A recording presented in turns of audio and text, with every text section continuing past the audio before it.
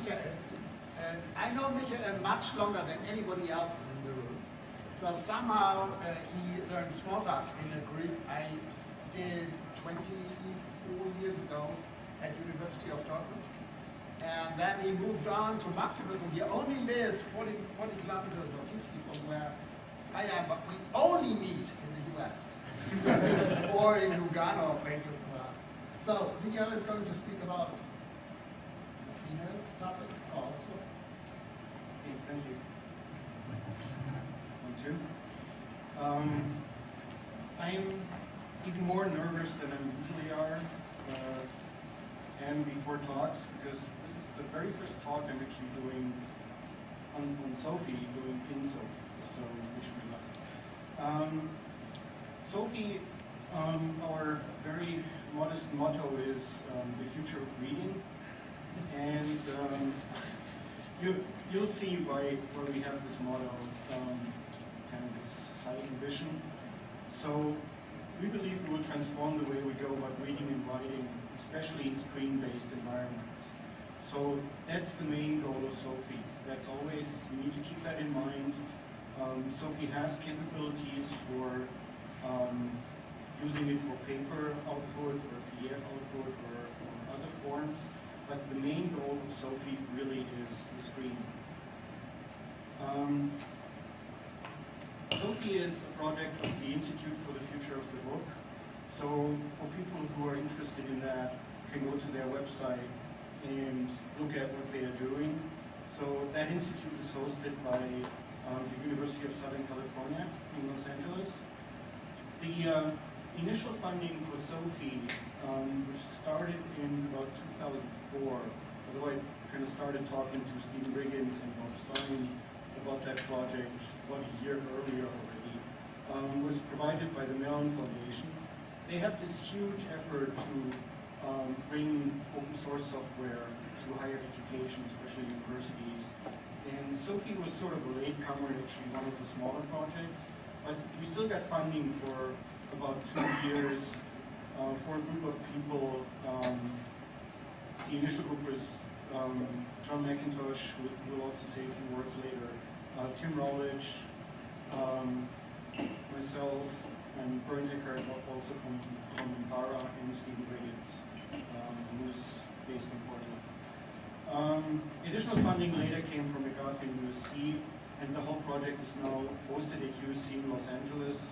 So when you go to the website and download Sophie, you can do it there. Don't get me started with the layout and the looks of the website, but well, at least you can read it. There's some documentation up there. You can download the latest versions, etc. The mailing lists, unfortunately, are down right now because we moved to a new server and we can't figure out their MXO settings, so we need to be a bit patient. So the background on Sophie is goes back about 15 years by now, I would say. We began with Bob Stein and his company called Rueger. Early on based in Santa Monica, later in New York. They did the very first multimedia productions using laser video discs, the first McIntosh with CD-ROMs, etc., etc. So they did products like Who Built America. They also did like the Criterion Collection and others. And most of their stuff was done in HyperCard, which really means they used kind of the HyperCard engine and then haptic beyond recognition, because what they tried to do was pushing the limits far and further than the technology would really allow. And so Bob Stein actually ended up, instead of, well, besides producing all these titles, also producing his own toolkits.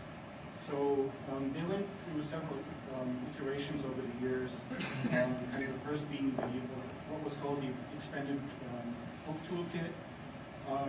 Later they did a complete new project from scratch in C++, which was called TK3, Toolkit 3, and is hosted by Night Kitchens, or Night Kitchen, nightkitchen.com. Unfortunately, the website seems to be down, so I'm not really sure what's up there. And then when we started Sophie, we called it TK4, Toolkit 4, and then later came up with a better name to kind of besides the cut we're really making in philosophy, etc. So what we had to look at when we started out was, besides kind of what TP3 did and the other toolkits, was what are the existing models, what can we learn, what we don't want, or what we need beyond what's currently there. So one very popular model is the PDF-based model, but it's basically printing a document to the screen. Adobe has added a couple of capabilities to PDF, but PDF basically is still static content, more or less. I mean, you can do forms and all kind of stuff, but that's really more on the enterprise side and in data entry. It's not really a multimedia. Another model is markup languages, HTML, XML, you name it. But that really has the downside of programming content. So although there are tools that you can use to edit HTML, if somebody ever has tried to build a sort of interactive website with media, knows what I mean. Tool support is really kind of limited and makes it really hard. On top of all the fun with different browser versions that you have on the 7 already. And another thing is with the existing models, it's difficult to mix, and especially remix. We got an enormous surge in kind of the media culture going towards remix. So one thing is to create the content, but a huge thing is to remix. If it's DJs or if you got the YouTube videos where they mix stuff together or do collages, etc. So a lot of that is really trying to create interactive content. So one of the main goals of Sophie is to be media agnostic. So books can be based on the different media and also on time. So with text, for instance, we have import for normal text files, RTF, rich text copy and paste, so you can select something in the web browser and paste it with formatting into Sophie. We have support for all kinds of image files, PNG, JPEG, BMP, TIFF, probably a few others I'm not aware of right now. And with video and also with audio, basically we play anything QuickTime does. At least on Windows and Mac. So the problem with Linux, or for instance the old PC, is that we don't have QuickTime there. And Sophie is based on Squeak, and Squeak is supposed to be the media system, but actually has relatively limited media support. So in video it's some wacky MPEG-1 format that it actually supports. And with the recent GStreamer work that John also worked on, that is getting better to have platform independent media support. Now a bit about the architecture. After kind of listing all these different goals and things we want to do with Sophie, it was really hard to come up with an architecture. So from the first 2 years, we spent basically 1 year just working on the architecture, brainstorming, doing prototypes, and have something running, as funny as it might sound, basically without a UI. So the first version of Sophie, so to say, after 1 year, was basically without a UI. So basically what we tried to do is to, a bit like Smalltalk does, Smalltalk is based on only a handful of principles and everything else kind of derives from that in combination and grows from there. So we try to break down everything into small components that then kind of make up the power of Sophie. So we have kind of, what we have about books is we have pages, and those are in what we call spines, like in a book. So you have a sequence of pages. That's kind of the reference to a book. But as you can see, there's spines. So a book can actually have several spines. That allows you to have like alternate narratives and things like that to explore and switch between. these pages are, to a certain extent, ephemeral. So you can create, explicitly can create pages, but most of the time they're actually created as an artifact of compositing, sort of the layout definition you gave with the content. So the pages are based on templates and frames, and the content is put into content trees. So actually the text and other things in the text flow are held in a tree hierarchy, which has some interesting properties and also some interesting challenges, as we found out. Editing trees is an interesting algorithmic challenge. And then everything is basically controlled by styles. So, and that's sort of already the core of Sophie. That's where a lot of the other things derive. And all the resources we deal with, images, and audio, etc., is kept in media files and together with the other components in object storage. And John's going to say a couple of words about that in a minute. And then with the pages, we generate display pages, and with timelines we can control all that and make it time dependent. So another aspect of Sophie, and that's one of the separations that the cuts we made, what I just described is the core architecture. So basically that defines what the Sophie book is. It does not define what the Sophie UI or even the application is. So basically with that core architecture, you could build a completely different system that would still be a Sophie. So you could build simple notepad system, or you could build a PowerPoint plugin, or whatever. As long as it's using that Sophie core, it will be a Sophie book. So we separated out the application architecture. And kind of the interface to the core architecture is what you see on the top, the book editor.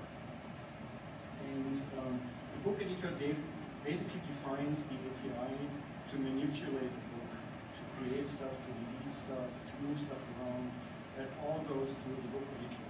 So if someone writes an application, even if we change the core application, they don't have to worry about that. So they don't have to deal with all the interesting problems in combining the content with the compositors, and editing the trees. That's all going through the book editor. And then, the application itself is split up into a command processor that handles all the undo, redo, menus, the UI definition, and then the real application code is in what we call extensions. So even the basic editing, like typing, cursor, left, right, is already in the text extension. So basically, if you throw away the extension, you don't have an application. So that way, as I said before, you could swap this out completely and change the editing behavior to something, I don't know, for instance, to a multi-touch interface, if you think of the iPhone or other tablet machines. And you can do that in a very isolated manner. And then for the UI, we actually use, to define the UI, Zool, or a slight variant of Zool that's also used for Firefox extensions. And then we spin the whole thing using CSS files. So I would like to have John work on the storage, so we can run like the kind of architecture part. Hi, I'm John McIntosh. So actually I started working with Sophie, I guess 4 years ago when the project first kicked off, and became responsible as the storage czar of the project, and beat the other developers into submission not to write magic files and so forth. So one of the first decisions that we made was that we had these URIs, which are different than URLs. You'll have to ask Michael the difference. But really the issue was that we wanted to have a reference to media or to objects in the system that was not a file-based kind of thing, because of course we were hosting it on Mac, Windows, and Linux machines. And then of course we realized that URI could be file, or HTTP, or some other type of indicator. And then really, when you want to get at the data, you actually just ask the URI subclass for a read stream or a write stream. And then you basically separate that functionality off into the URI subclasses.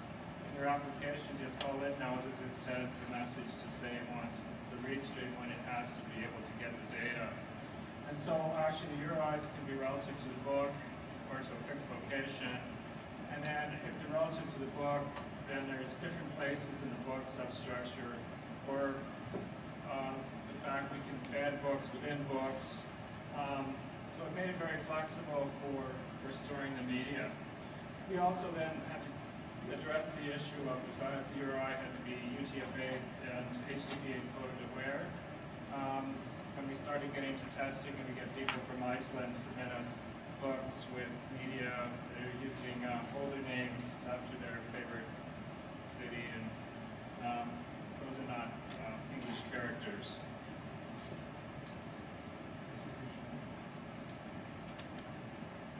Where would I find a page down on this machine? Because it's in German.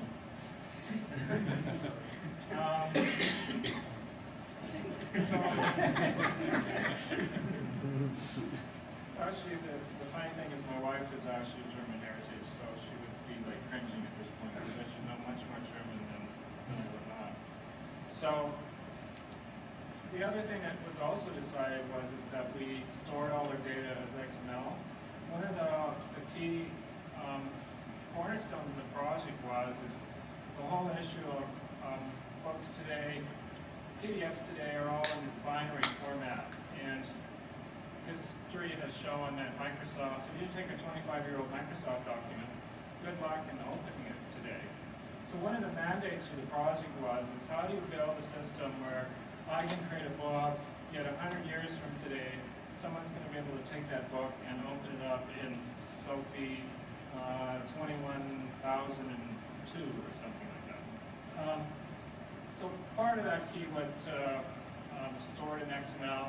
And then also the model we used, because I had a lot of time, 4 years, actually probably more like 6 or 7 years of overtime, was that we actually versioned the XML. So as the project progressed, we would actually set up the architecture so that you could read version from January of 05, and then when you saved it, it would write it out in the version for January 08. And then also, the objects that are being written out, I don't actually update anything in place. When the save happens, I create new versions of the objects that are being stored. And that was so that we have this idea that you could roll back across a save checkpoint. Now, we never have really gotten into implementing that, but the infrastructure to support that is in the Sophie storage model. I'll just give an example of the XML. We don't have any of the data definitions because it takes time and energy, and if someone has funding to do that, that would be great. Some of the interesting things in here are these, the fact it's UTF-8. Another thing, we had people from other countries start building books, so we had to make sure that they could input into Squeak and various Unicode languages, and that we would save that data and then be able to read it. You notice this indent right is this magic number. Those are what we call C-TWIPs, and Michael, maybe you should explain. Yeah, 128th of a TWIP, so it's like, I don't know, the topography is wonderful and complex, but really what it let us do is have an extremely high accuracy on the placement of textual data, because not only do we have people interested in this product for doing something like their newsletter for their scout hall or a bowling team, etc. We have the publishing industry who is really, you know, the character has to go here, and I get my magnifying glass out and look very carefully at how it's all aligned. The interesting property about C-twips is, twips is something Windows uses. I think it's a 4,000th of an inch or something. The C-twips actually, by using integers, scales into both metric and imperial values. So we didn't have to use floats and use imperial metric switch. So that's one of the problems. So plus also when we had anything that related to measurement, if we didn't have a really big number like that, you had like a 7, you knew you had forgotten a conversion kind of thing.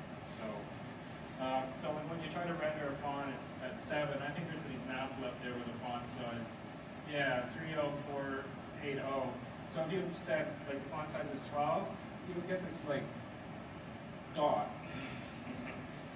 But this is an example, I think, of a paragraph. It's a paragraph style. The other thing you notice here is this parent resolver context. So in the architecture, it basically goes off to a resolver that figures out it's the style, and then there's this UUID, which then it goes and looks past the storage subsystem that it wants the object associated with that UUID, and then it has to link up. You know, it actually has to take this XML and build a graph of objects, which is the actual book structure. We had a lot of fun with that because there were issues where sometimes people would forget to do the resolver context, and they would end up inlining an object, and then they would get two objects that are identical, and then depending on how they interacted with them, you'd end up with two versions of them, and then that was, of course, a bug. Very hard to figure out, but that was a fairly rare case, fortunately. So, as I mentioned, in terms of the book storage, it's really abstracted into a manager and storage, and we ended up having many different subclasses. We actually evolved how the books were stored as we worked through the way that we thought it should work versus what the end users told us they observed, versus we were attempting to host Sophie on the one laptop per child, and so they had some other restrictions in terms of the fact they have a compressed file system. So we basically have a Mac Windows folder structure which zips all the XML into a single file. We had a flat folder which we were using to host on Apache servers, or the fact that you can like take the folder structure and gzip it and give that to someone, and then we can open it direct in Sophie because we can read the gzip structure. And of course, as I mentioned, the old PC optimization. So there was a number of subclasses here to support all of that. I don't know if you can read, but you can see where it says published. We also have, yes? Doesn't having these kinds of different storage formats and tied to specific platforms conflict with the wanting to be able to read this stuff in 100 years goal? It's basically, the content basically is the same across all these formats. So we always have the XML files, the WebM files. It's just how they are packaged. And this is, I mean, as you can probably guess, part of that is sort of grown through the project while we struggled to find the right format, but we kind of kept the backwards compatibility. So one of the reasons we have this folder structure is because we deal with media and people are putting 50 megabyte videos or even larger into the book. You don't really want to stuff that into a zip file because you can't play it out of a zip file, or at least we haven't found a way to do it. So you would need to extract it first, even if it's not compressed before you can play it. And that's one of the things we've struggled with, and we haven't really found the perfect solution. So we're kind of trying this combination of things. And that's one of the things we are going to revisit. Sort of now that we have all this and we have the experience with people experience all these things. Yeah, you'll notice actually here there's like folder, file-based ones, and then there's also network-based ones, for example. But in reality, the interesting thing with this is that you could open up a network-based block, and then when you save it, you can save it to a different format. So it was very easy to convert one format to another, which is just a save as operation. So it's all very transparent to the user. And actually, Michael just alluded to the folder structure. So this folder structure on the McIntosh, because you can indicate a folder as a package, and then it appears as a document on the Mac, which the Mac users really like. And you'll find actually many things in the Mac are packages versus files. But this is a little confusing to Windows users or Unix users because they end up with this folder structure and they're not quite sure what to do with it. So we had to add this README file here, which I chopped the name off a bit, but it says like don't rename or remove the files, because we had people that would go in and say, I don't know what that file is, so I'll just delete it. And then when they go to open their book, we would say, well, it looked like a book, but it's not really a book. And then they would complain, and we'd say, what did you do? Well, I took the junk out that was in the folder. Well, that was your book, so you don't do that. But also this contents thing, which Michael alluded to, you'll see there's 3 movies in here and an MP3. Those are actually UUID encoded names for the object. And so when in Sophie that you import something, we create a UUID for that object, and then we of course then create the name and stuff it in the contents folder so that QuickTime can actually get at the data. We also found from, I guess for debugging purposes, we could get some of our users to say, well, just go in and delete all the movies out of your contents folder and then send us the book. So they might have like a 100 megs book, which is all movies and sound and stuff, but they only might have 100K of actual textual book data, and that was the part that we were interested in. So they could go in and strip out that stuff and zip up the book and send it to us, and we didn't have to endure the issue of how do you move a 100 meg file around in email. Also, there's like this preview JPEG, which is a magic JPEG that we use in OS X for a quick look.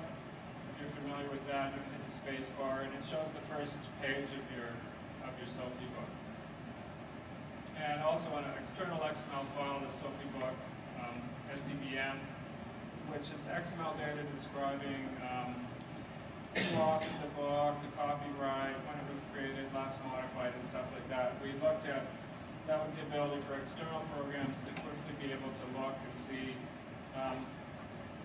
what they were looking at without having to get into the Sophie book SPB, which is the zip document that contains all the XML.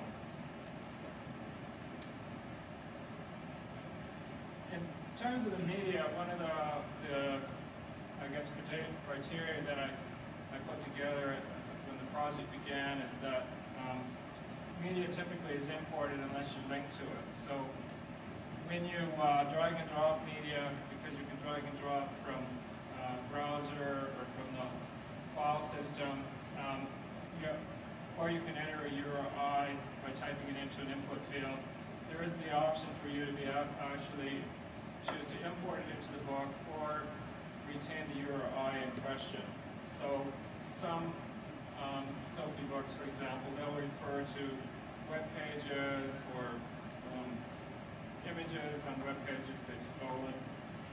Lots of content copying and not much regard to copyright laws in this product, I'm afraid, from people working with the system. Actually, the ability to link to media instead of importing that into the book gets around a lot of the copyright issues. So as long as you link to something that's on the web, you're not kind of stealing it. So it's, I mean, we're not lawyers, but basically that helps to make it easier to do this remix and this media assembly that Sophie is known for. Yeah, because QuickTime does streaming over the internet, people link to all sorts of non-flash based media. People typing in YouTube something or other and trying to import it was a very favorite thing for the teenagers that use this product to do, but we don't, we're not able to read and understand Flash. So that action always fails. We also, at publish time, there's an opportunity for us to do something with the media. We don't do that. I'm not sure Michael talks about publishing. There is this publish process that you go through for the book where you convert it to a read-only format, and there are opportunities to do things in there. Also, when you import media, we create an audit trail, always the originating URI. And then also, if you copy media between Sophie books, because you can open, in this example, actually, see, he has actually 2 Sophie books open here in the Sophie application. And it's really easy to drag and drop or copy paste media between Sophie books. And when he does that, we actually record where the media came from. So there's a trail of ownership in the product. Also then, I guess in the publishing, we do remove, compact some of the versioning that we did in the XML and make the book read-only, and we also bring in subbooks if that's what the user wants to do. I don't, do you have an example of subbooks? No. Okay. They were really painful. I actually wrote 100 or so S units to test the storage system, and then subclassed that, and then repeating it for non-folder, folder, and memory-based books. So running those S units takes about 15 minutes. But out of that, we actually ended up not having problems with the storage system, creating books that were unreadable. Because, you know, our most important task was ensuring that if you save the book, you'd be able to read it the next day. I don't think we ever had a case where someone had a problem where they could never read their book again. Throughout the project, we encounter issues where different components of Sophie would fail to save some of their data or something, and so it never would actually get saved out into the book, and then of course you start up and they would look for something and they couldn't find it. But we fixed, throughout the project, I think we fixed most of the books, because we could go into the XML and change the XML by hand and get the book up and running. You know, I alluded to the whole issue of the contents reference versus embedded. That was another key issue. And at this point, I think one of the hurdles is that we would like to go back and there's pockets of like book storage management that are linked out of the storage subsystem into the UI or other parts of Sophie that need to go back into the storage subsystem so that that responsibility doesn't belong to highlighted markers, for example, which was, we must have rewritten highlighted markers about 4 times. Maybe it was 6 times, I'm sure.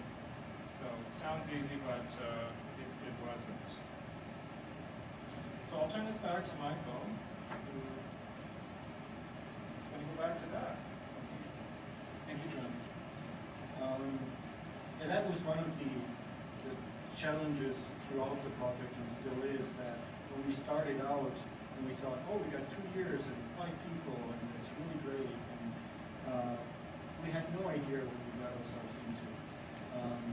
And because kind of demands and requirements were changing while we were developing the projects. We knew, oh, you can do this, then maybe we can also do this, and it kind of the project exploded as it often happens. A quick look at the Sophie UI. I was really afraid I would never fill 45 minutes, now I'm running out of time. So the Sophie UI, I'll do a very quick demo just to give you an overlook. Basically on the left side, you got all the contents of the book. I'll explain that in the real UI. You can then edit the book kind of in the middle in the workspace. You see the timeline flat sticking up from below. And on the right, you got all your resources, templates, frames, etc. So it's kind of this very clear structure. And one thing we have, and it's kind of, you can sort of see it, is when you look at this partial screenshot, then here's the cursor. And when you type and stop typing, what happens is that halos pop up. similar to, and we got the idea from eToys about that. So basically where you are, you get sort of your action items, what you can do. So we hardly, although you see pull-down menus at the top, we have no context menu, and basically we could get rid of the pull-down menus. And the rest all works through drag and drop or through these halos. So basically what you see here is a little hard to see on this resolution. The C is for the character style, the other one is for the paragraph style, and then this anchor chain thing is for defining links. And when you click on one of these buttons, in this case the paragraph style button, something that we call a HUD, head-up display, opens. And as you can see there's no OK and cancel. So we don't have OK and cancel in the system almost at all. There are very few places where we have that. And so basically everything you do is immediately applied, but you can always undo. Hopefully if you don't run into that. Because getting undo so consistent throughout the system turned out to be really hard, as some of you probably know when you tried that. Another thing that we did is, again, when you look, this is the paragraph style HUD. This is also the paragraph style HUD. So what we did is kind of divide up all these millions of functions that we have with what the people call basic text editing, but what they meant was InDesign. And normal users use 20% of that, so the 80-20 rule you have in many applications. So basically, we put what we think 80% of the users use into that first level HUD. And then when you want to go and use more sophisticated features, you open that HUD in successive steps, so you're not overwhelmed by these huge dialogues and tab interfaces with all these options. But for your normal work, you're very quick and you have this really simple interface to deal with. So this is another example for the link up in that case, where you find actions and how anything works, etc. So a quick demo. Really, really quick one. So you got the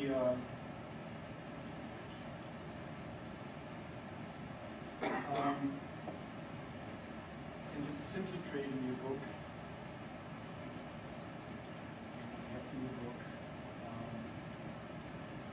Open the flap here, so you see a couple of frames. So you can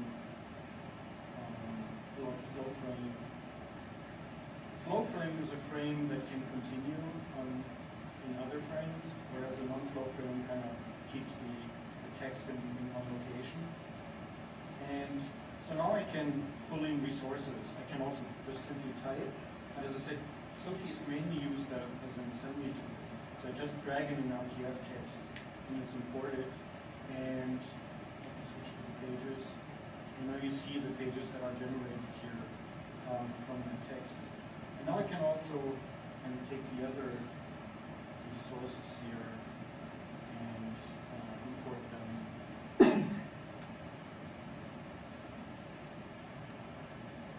Takes a little while, like puts it in the book. So now we have all the resources in the book that we want to work with. So now I can basically drag out these images, so we can move them on the page, rotate them, resize them, etc. And for instance, I can set the wrap to off, so the text flows through the image, and I can push the image to the back. And change the opacity.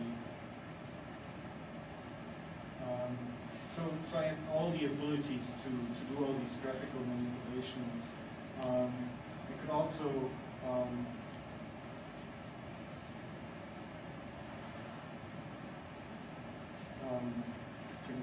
let's go to another page, drag in a different image, and then if I rotate it, we actually got contour flow around the image, and things like that. Another thing I can do is, what I've mentioned earlier, is these action links, and I've actually used them in the presentation. So I can basically say, on this frame, toggle this frame, on this link. So now when I go to test mode, now when I click on this link, this image shows up. So very simply, you can build these interactive things. You can start movies and timelines from these links, so when you click somewhere, stuff takes off. And you can also drag in movies. As I mentioned before, those are played through QuickTime. I can show a simple controller. So I can immediately play the movie if I want to. And right now we are playing basically QuickTime renders into a form, and then we take the form and flip that through Squeak onto, I don't know if you guys know that commercial, it's actually one of my favorite commercials. And we're blending it to the screen, so right now we can't really do like HDTV movies because the bandwidth just wouldn't be enough, so that's one of the things we need to work on later. Okay, this is a commercial for French cars. The only one that's about the crash test. So this is this is like a really quick demo. Here you can see the HUDs that kind of fold open with more and more options. But in the usual case, it's really to show the options you're working with. And then you have styles that you can save to, just like you can do in Word or any other program, interpolate them, etc. So there are millions of things here that are in Sophie that you can do and take an hour to show all the different features. So this is really just something to give you a quick impression. Let's close this book. So one of the interesting things here is,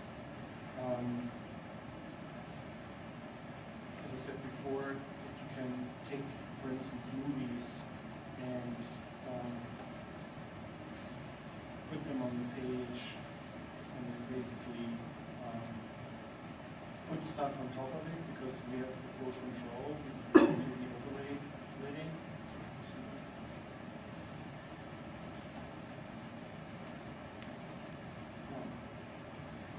Well, it's demo live for you. The movie doesn't start.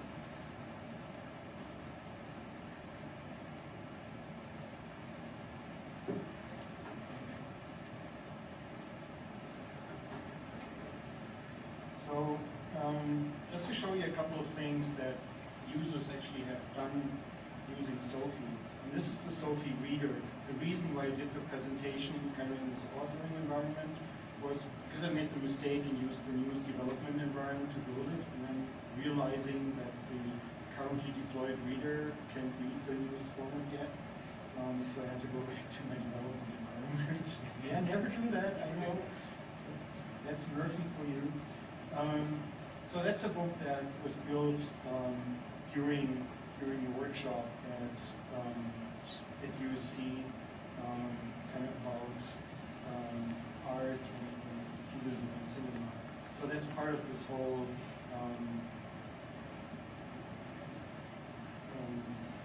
USC hosting the future of the book and the Annenberg Institute for Media, etc. So they actually built sort of a table of contents and then put annotations on all the images. So you always get an explanation that you're dealing with. One point, like here, go over, they show like the old image of that house and the new one.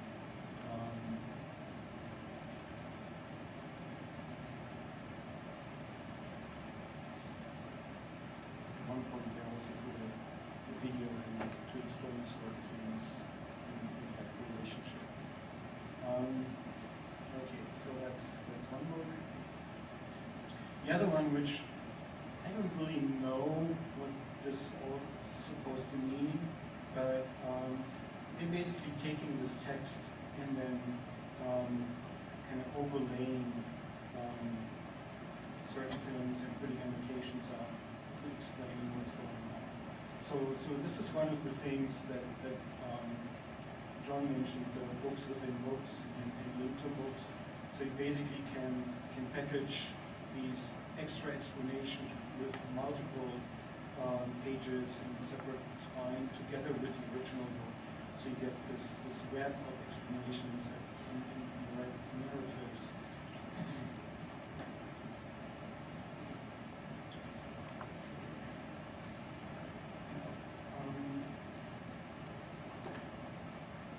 So one interesting book is when the wife of one of the future of the book employees is working at the library. So she did this collection of cookbooks and put them into a Sophie book. And then basically for every book explains what it's about, where it comes from, what the background is. Okay, let's do that. Yeah, I thought I would run out of time. Just one last thing. When you look at this book here in Sophie, we actually have a proof of concept exporter that will export this to the web. So this is the same Sophie book. It's been exported and it works the same way in the browser without a plugin, so it's not the Squid plugin. So you can basically build your interactive websites and export them and have them on the web page without dealing with HTML, XML, all this stuff. So, as time has run out, I will conclude talk with this. Thank you.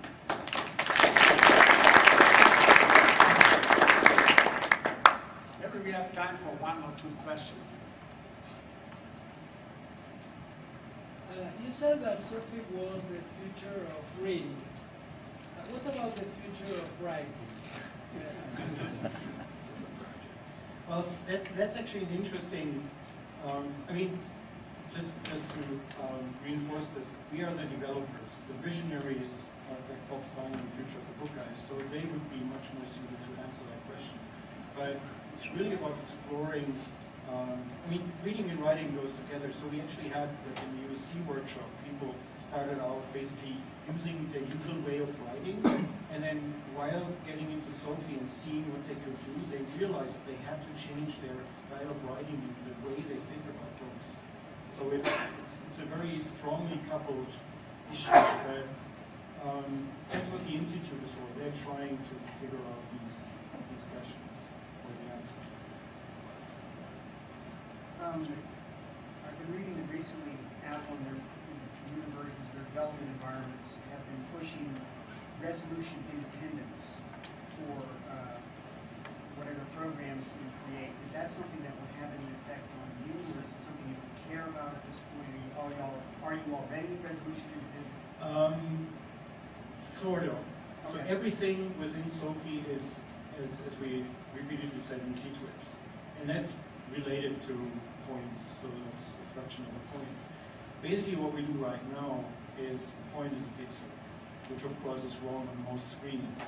But because we have we need some UI support for making the author aware, like, do you want to have it true to the pixel?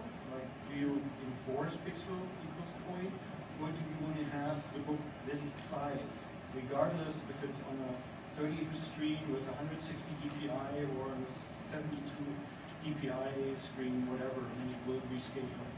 So, of course, if you have pixel images, you need to scale them, but fonts, etc., everything is vector-based. So we also use the Cairo drawing library to draw with the Rome plugin for Squeak.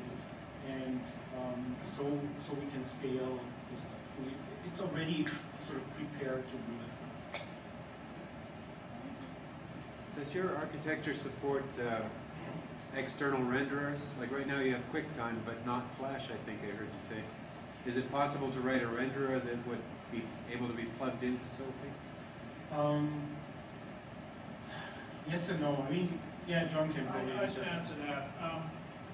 The movie playback logic is another whole subclass, and so when you get a media object in and you're asked to play it, there's a dispatcher that figures out who's the most appropriate renderer to do that action. And then there's an abstract class and concrete classes under that where the appropriate plugin or the Squeak plugin or QuickTime or a failure case. We actually have a failure case where we put out the media object and to say we were unable to play your movie or play your audio kind of thing.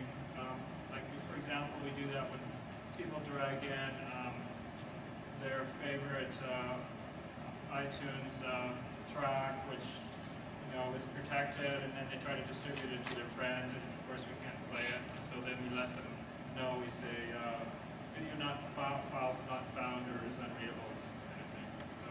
So that would answer your question, I think. If you know of a Flash player that doesn't compete on someone's intellectual property that we could use, then you can integrate it. We John integrated the G-strings, so that's sort of the proof that we can do it. Actually, I'm going to talk at ESOG on the G-stringer stuff on Monday, I think, about this time in the afternoon, in August. G-Streamer is a media streaming open source GPL system that lets you basically connect via data diagram. These plugins that read media, translate media, interpret, decode, whatever. And so Viewpoint Research paid me in April to build a Squeak interface for that so that they could post that on the old PC. And I believe Quack is actually in the middle of taking that work and building the Windows version of it. It's not available on OS X because of the issues with installing the base system. But if some Unix person wants to figure that out, then I'd be glad to work with them in getting that to work on